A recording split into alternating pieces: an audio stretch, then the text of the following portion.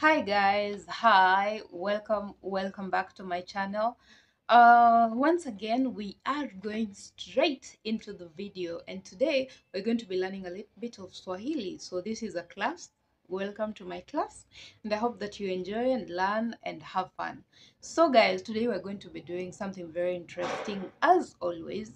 So we're going to be learning names in Swahili of domestic animals. Domestic animals are animals that are kept at home. So if you came to a Kenyan or African home, these are some of the animals that you will find moving about or being kept for whatever reason. For example, a cow for milk, a sheep for mutton or sometimes meat. Uh, for example, goats for meat. Sometimes, most of the times, for some communities, for milk. You will find camel for milk, for meat, so all those things. So we're going to be discussing domestic animals here and their names in Swahili. So the first domestic animal that we have here is the camel. The picture is here. I hope that you know what that is. A camel in Kiswahili is ngamia. Ngamia, 3 syllables. And yeah, that is how you pronounce that word, ngamia. So the second word that we have is the cow. The cow in Swahili is called ng'ombe. Ng'ombe. Yeah, I know the first syllable is tricky for some people to pronounce, but that is how you say it. So you can just practice every once in a while, and like the name Lupita Nyong'o, yeah, something like that. So if you can pronounce that, then you definitely can pronounce ng'ombe. 2 syllables, yeah. So ng'ombe is cow in Kiswahili. And then we have dog. Dog is a domestic animal kept in Kenya, in Africa, and I think in most parts of the world for security, for pets. Yeah. So a dog in Kiswahili is called mbwa.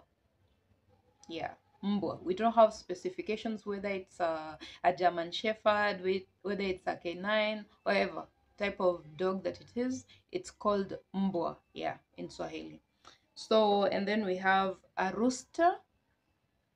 A rooster in Kiswahili is called jogoo.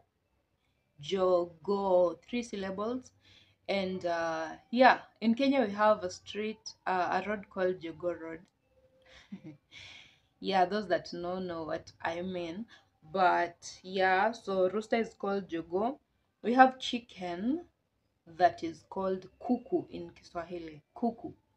So these ones are like the ones, even a rooster is called kuku, but now for just specification, kuku could more likely mean the one that lays, the female one. So yeah, something like that. So for rooster, maybe for specification, call it jogo. For the one that lays eggs, call it kuku, and people will understand you. So we have rabbit. Rabbit is in Swahili sungura. Sungura, 3 syllables. Yeah, it's also kept at home for meat. Some keep it for pets, especially boys, like boys who are just like growing up. They like to keep that for pets. Sorry about the noise that's going on out there. And then we have okay, this one, it's not an animal that is kept at home, at least not in Kenya. I wouldn't say Africa because I'm not sure about other countries, but here in Kenya we don't keep rats for food or anything. So they're just rodents. Yeah. So rats in Swahili, they are called panya. Panya. They're rodents. So you'll find them spoiling stuff, eating things they're not supposed to be eating. Uh, just destruction, basically. So, and then we have the guinea fowl. The guinea fowl in Swahili is called kanga. And I hope you can see the picture that I've just displayed. So, guinea fowl, kanga, and then we have duck. The duck is called bata in Kiswahili. And then we have the turkey. So duck and turkey, they're usually like almost related. So the duck is bata, and then the turkey is batamzinga. Batamzinga turkey is this one. So that about the turkey. And then we have the goat. The goat is called mbuzi. We have done goat, sheep, and cow a lot in this channel so far. I hope that you can remember that on your own. So the goat is called mbuzi. The sheep is called kondo. Kondo.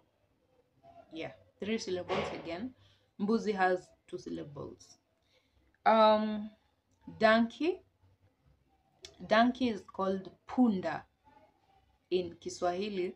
And then this animal that is not kept at home but it's related to punda is the zebra. Zebra, as you may have noticed, zebra looks pretty much like the donkey. So in Kiswahili, the zebra is called uh, the zebra is called punda milia. So it's punda, but it has another specification, punda milia, to like talks about the black and lines, the black and white stripes of the zebra. Yeah. So that is besides the point because we're talking about domestic animals. And then we also have I have talked about donkey, punda, and then we have horse. The horse is called farasi. Yeah, the horse is called farasi, and in Kenya it's pretty much kept for not meat for the much I know, but you never know. But yeah, I think for the most part, not for meat. It's kept for pets. Some have them as pets. Some people have them for sports. Like there's a place called the Ngong Racecourse in Kenya, where people just go for riding the horse. So yeah, so that this is weird. We also have the pig that we have also talked about much in this channel. So the pig is called nguruwe. We've talked about pig most of the time when we're talking about pork. You people, when you come to Kenya and you want to eat pork, so you'll just say you want nguruwe. And then we have bees.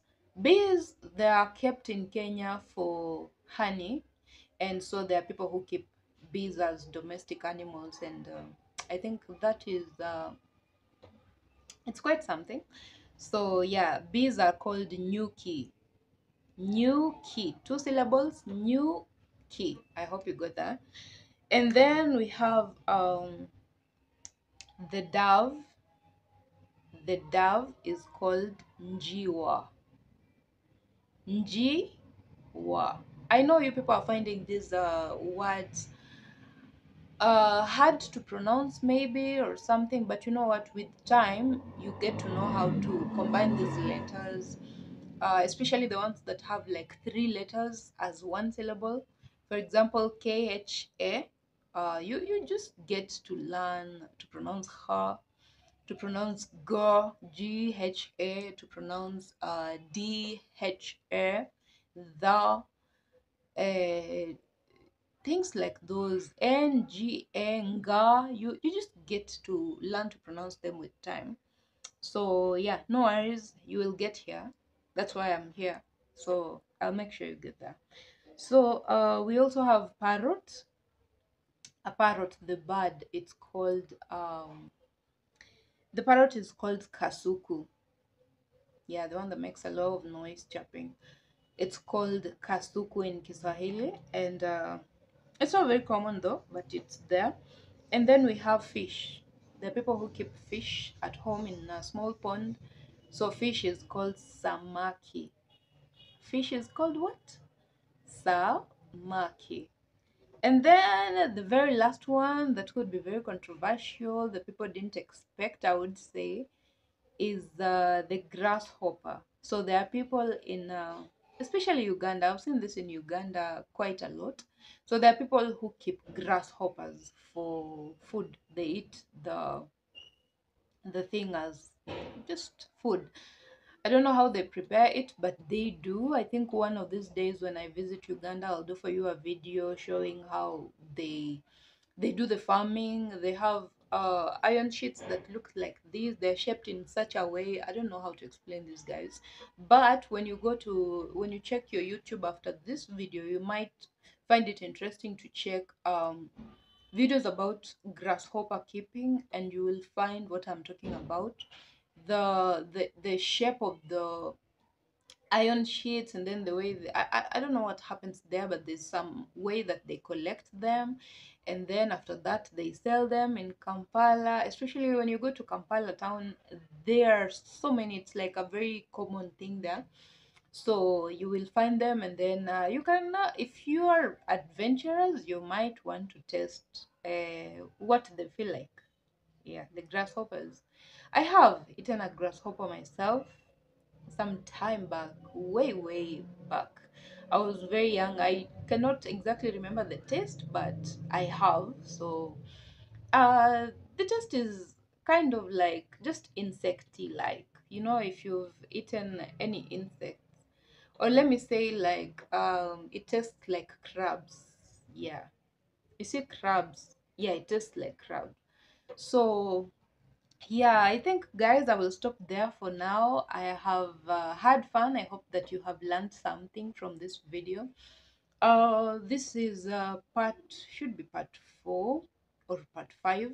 So I'm going to be doing another video just right now to do another part of the Swahili learning lesson, and then we will keep going and keep going. And as time goes, guys, I'm sure you will start writing sentences. You will start writing sentences in Swahili and pronouncing them correctly.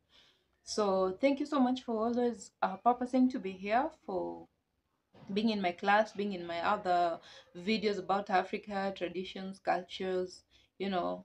Yeah. So I hope to see you in my next video. You have to be a good student. Don't be a truant. Make sure that you see the previous video, and then make sure you also see the video after this, and another, so that by the time we are on lesson like 15, you should have grasped quite a lot. So I want by lesson 15 you guys can actually articulate a Swahili sentence. That will be a plus for me as the teacher. And yeah, I hope that you enjoy the lessons. Bye.